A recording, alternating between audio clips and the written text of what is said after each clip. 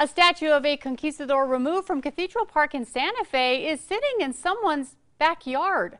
This is a photo taken by former Santa Fe City Councilor Ronald S. Trujillo showing the Don Diego de Vargas statue at a home. He's not saying specifically where, so we don't know who that home belongs to. Santa Fe Mayor Alan Weber had that statue removed from the park last June. Current Santa Fe City Councilor Joanne Vigil-Koppler tells News 13 she remembers having a conversation with the mayor after the statue was removed, and he told her he didn't know where it had been placed.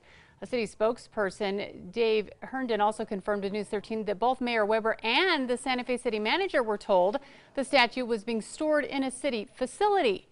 However, the New Mexican quotes him as saying the mayor was told the statue was in, quote, safekeeping. But no more details were provided. We are looking more into this, and we'll have an update for you coming up today at 4.